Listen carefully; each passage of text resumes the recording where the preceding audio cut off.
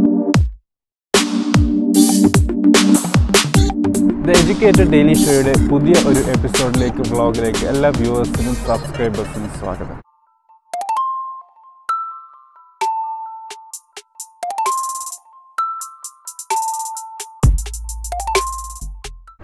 ഇന്ന് ഇവിടെ ഡിസ്കസ് ചെയ്യാൻ പോകുന്നത് മെഡിസിൻ അല്ലെങ്കിൽ മെഡിക്കൽ ഫീൽഡുമായി ബന്ധപ്പെട്ടിട്ടുള്ള ഒരു ഫീൽഡുമായിട്ടാണ്. അതായത് നമുക്കറിയാം മെഡിക്കൽ ഫീൽഡുമായി ബന്ധപ്പെട്ട് 3 രീതിയിലുള്ള വിഭാഗങ്ങളാണുള്ളത്. ഒന്ന് ജനറൽ മെഡിസിൻ. ജനറൽ എന്ന് പറഞ്ഞാൽ നമുക്കറിയാം MBBS, MD പോലുള്ള ആ രീതിയിലുള്ള പഠന വിഭാഗങ്ങൾ. അത് കഴിഞ്ഞ് ഫാർമസ്യൂട്ടിക്കൽ, ഫാർമയുമായി ബന്ധപ്പെട്ടിട്ടുള്ളത്. മൂന്നാമതായിട്ടുള്ളതാണ് പാരാമെഡിക്കൽ. ഇന്നത്തെ ടോപ്പിക് ഫാർമസിയാണ്. അപ്പോൾ ഈ 3 ഫീൽഡും തമ്മിലുള്ള വ്യത്യാസം അല്ലെങ്കിൽ എങ്ങനെ ഇവ ബന്ധിച്ചിരിക്കുന്നു എന്നുള്ളത് മനസ്സിലാക്കൽ ഏറ്റവും ഇമ്പോർട്ടൻ്റ് ആയ ഒരു കാര്യമാണ് ഫ്രണ്ട്സ്. അതായത് ജനറൽ മെഡിസിൻ പൊതുവെ ഒരു രോഗിയുടെ ശരീരവും ശരീരപ്രകൃതിയും ശരീരത്തിലെ വിവിധ ഘടകങ്ങളും കാര്യങ്ങളെക്കുറിച്ച് പഠിക്കുന്ന ഒരു ഫീൽഡാണ് ജനറൽ മെഡിസിൻ. നേരെ മറിച്ച് ഫാർമസ്യൂട്ടിക്കൽസ് ആയിക്കോട്ടെ, ഫാർമി ആയിക്കോട്ടെ, കൂടുതലുമായി അവരുടെ മെഡിസിൻ അവർക്ക് ആവശ്യമുള്ള, അവർക്ക് ബാധിച്ച രോഗത്തെ ക്യൂർ ചെയ്യാൻ പറ്റിയ മെഡിക്കൽ സിസ്റ്റം ഡെവലപ്പ് ചെയ്തെടുക്കുന്ന ആ ഒരു രീതിയാണ്. പാരാമെഡിക്കൽ ആയിക്കോട്ടെ ഈ എക്സിസ്റ്റിംഗ് ജനറൽ മെഡിസിനെ കോംപ്ലിമെൻറ്റ് ചെയ്യുന്ന, അതിൻ്റെ ബൗണ്ടറിയെ കുറച്ചും കൂടി ഡെവലപ്പ് ചെയ്യുന്ന എഡ്യൂക്കേഷൻ സ്റ്റഡി ഫീൽഡാണ്. നേരത്തെ ഫാർമസ്യൂട്ടിക്കലും അല്ലെങ്കിൽ ഫാർമ റിലേറ്റഡ് കോഴ്സസിനെ കുറിച്ച് ഒരു ഡിസ്കഷൻ ചെയ്തതാണ്, അതിൻ്റെ സ്ക്രീൻഷോട്ട് ആഡ് ചെയ്യും. പക്ഷേ ജനറൽ മെഡിസിനെ കുറിച്ചും പാരാമെഡിക്കലിനെ കുറിച്ചും ഇതുവരെ എഡ്യൂക്കേറ്റഡ് ഡെയിലി ഷോയിൽ ഡിസ്കസ് ചെയ്തിട്ടില്ല. അതിനെക്കുറിച്ചുള്ള ഒരു ക്ലാസ് നമ്മൾ ചെയ്തതായിരിക്കും. നമുക്ക് ഫാർമസിയുമായി ബന്ധപ്പെട്ട് നേരത്തെ എടുത്ത ക്ലാസ്സിൽ നിന്നും വിഭിന്നമായി എന്താണ് ഇന്ന് ചെയ്യാനുള്ളത്, കൂടാതെ എന്തുകൊണ്ടാണ് ഈ പർട്ടിക്കുലർ എപ്പിസോഡ്, അതായത് ഡിപ്ലോമ ഓഫ് ഫാർമസിയും അതായത് D.Pharmഉം ഡോക്ടർ ഓഫ് ഫാർമസിയും Pharm.Dയും തമ്മിലുള്ള വ്യത്യാസം മനസ്സിലാക്കുക എന്നുള്ളതാണ് ഒരു ചോദ്യം. ഈ ചോദ്യത്തെ ആൻസർ എങ്ങനെ ചെയ്യാം എന്നതുമായി ബന്ധപ്പെട്ടിട്ടാണ് ഇന്നത്തെ ദ എഡ്യൂക്കേറ്റഡ് ഡെയിലി ബ്ലോഗ്. കൂട്ടുകാർ ഏറ്റവും കൂടുതൽ മനസ്സിലാക്കേണ്ടത് ഈ 2 കോഴ്സിനും ആവശ്യമായ ഇൻസ്റ്റിറ്റ്യൂഷൻസ്, ഇവ ചെയ്യുന്ന ഇൻസ്റ്റിറ്റ്യൂഷൻസിൻ്റെ അപ്രൂവലും റെക്കഗ്നിഷനുമായി ബന്ധപ്പെട്ടിട്ടുള്ള കാര്യമാണ്. അതായത് medical council of India MCI, dental council of India DCI, ഇവ രണ്ടും ജനറൽ മെഡിസിനും ഡെൻ്റൽ റിലേറ്റഡ് കോഴ്സിനെയുമാണ് പ്രതിനിധീകരിക്കുന്നതെങ്കിൽ ഫാർമസ്യൂട്ടിക്കൽ അല്ലെങ്കിൽ ഫാർമയുമായി ബന്ധപ്പെട്ടിട്ടുള്ള കോഴ്സുകളെ ആരാണ് നിയന്ത്രിക്കുന്നത്? അത് UGCയുടെ സ്പെഷ്യൽ പ്രൊഫഷണൽ വിങ് ആയ ഫാർമസി കൗൺസിൽ ഓഫ് ഇന്ത്യയാണ്, PCI. ഈ PCIയുടെ സർട്ടിഫിക്കേഷൻ നേടിയ ഇൻസ്റ്റിറ്റ്യൂഷൻസ് കൂടാതെ all India council of technical education AICTE, ഇവ രണ്ടും വാലിഡ് ചെയ്ത നമ്മുടെ ഇൻസ്റ്റിറ്റ്യൂഷൻസും യൂണിവേഴ്സിറ്റിയുമാണ് ഏകദേശം എല്ലാ ഫാർമസി റിലേറ്റഡ് കോഴ്സസും നൽകുന്നത്. ഇതിൻ്റെ സർട്ടിഫിക്കേഷൻ ഇല്ലാത്ത യൂണിവേഴ്സിറ്റികളിൽ നിന്നും ഇൻസ്റ്റിറ്റ്യൂഷൻസിൽ നിന്നും കോഴ്സുകൾ ചെയ്യാതിരിക്കുന്നതാണ് നല്ലത്. ഇനി കോഴ്സുകൾ തമ്മിലുള്ള വ്യത്യാസം മനസ്സിലാക്കാം. ഡിപ്ലോമ ഓഫ് ഫാർമസി D.Pharm 2 വർഷം നീണ്ടു നിൽക്കുന്ന കോഴ്സാണ്.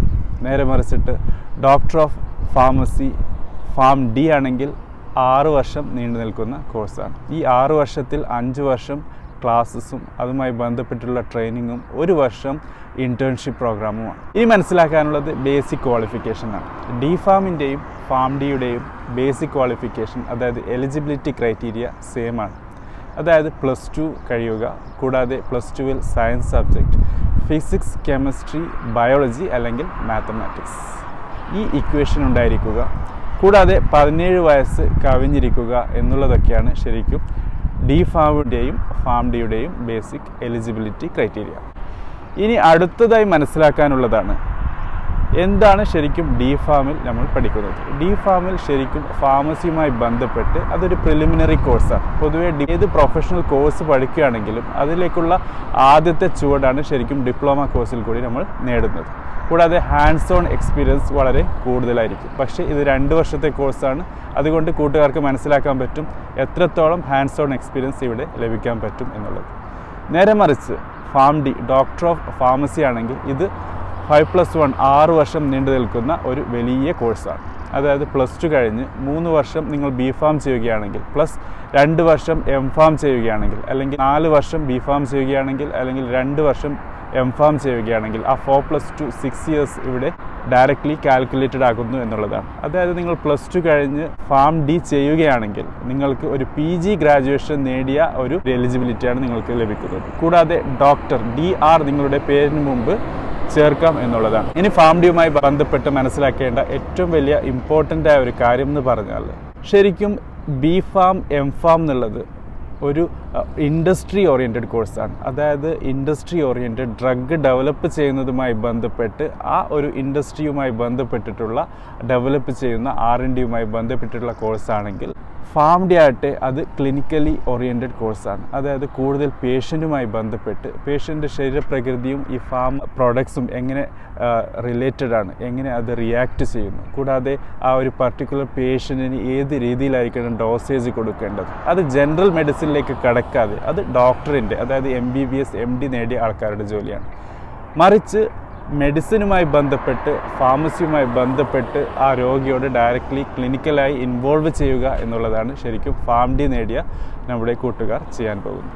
സോ ഫ്രണ്ട്സ്, ഇതാണ് Pharm.Dയും D.Pharmഉം തമ്മിലുള്ള വ്യത്യാസം. നിങ്ങൾ ഒരു ഇൻഡസ്ട്രി ഓറിയൻറ്റഡ് ഫാർമസി കോഴ്സിലേക്കാണ് പോകാൻ ആഗ്രഹിക്കുന്നതെങ്കിൽ ബെറ്റർ നിങ്ങൾ ഒന്നുകിൽ B.Pharm ചെയ്യുക, അതായത് +2 കഴിഞ്ഞ് B.Pharm ചെയ്ത് നിങ്ങൾക്ക് M.Pharm ചെയ്ത് PhDയിലേക്ക് പോകാം. അതാണ് അതിൻ്റെ ഏറ്റവും ടോപ്പ്. നേരെ മറിച്ച് നിങ്ങൾ ഒരു ക്ലിനിക്കൽ ഓറിയൻറ്റഡ് കോഴ്സാണ് നോക്കുന്നതെങ്കിൽ നിങ്ങൾക്ക് നല്ലത് +2 കഴിഞ്ഞ് ഈ 5 വർഷം + 1 വർഷം അതായത് 6 വർഷം വരുന്ന ഡോക്ടർ ഓഫ് ഫാർമസി Pharm.D എടുക്കുക. എന്നിട്ട് നിങ്ങൾക്ക് PhDയിലേക്ക് എൻ്റർ ചെയ്യാൻ പറ്റും എന്നുള്ളതാണ്. അതായത് ശരിക്കും Pharm.D എന്നുള്ളത് PhDക്ക് മുമ്പുള്ള ഒരു കോഴ്സാണ്. പക്ഷേ difference from the B.Pharm M.Pharm equation is ഇത് ക്ലിനിക്കൽ ഓറിയൻറ്റഡ് കോഴ്സാണ്, മറ്റത് കൂടുതൽ ഇൻഡസ്ട്രി ഓറിയൻറ്റഡ് കോഴ്സാണ്. സോ ഫ്രണ്ട്സ്, ഇതാണ് ദ എഡ്യൂക്കേറ്റഡ് ഡെയിലി ഷോയിൽ ഇന്ന് നമുക്ക് ഡിസ്കസ് ചെയ്യാനുള്ളത്. ഇതുമായി ബന്ധപ്പെട്ട് കൂടുതൽ ചോദ്യങ്ങളുണ്ടെങ്കിൽ കമൻറ്റ് ബോക്സിലിടുക. നമുക്കിതുമായി ബന്ധപ്പെട്ടിട്ടുള്ള ഡിസ്കഷൻ കണ്ടിന്യൂ ചെയ്യാം. Thank you for watching. Have A great day.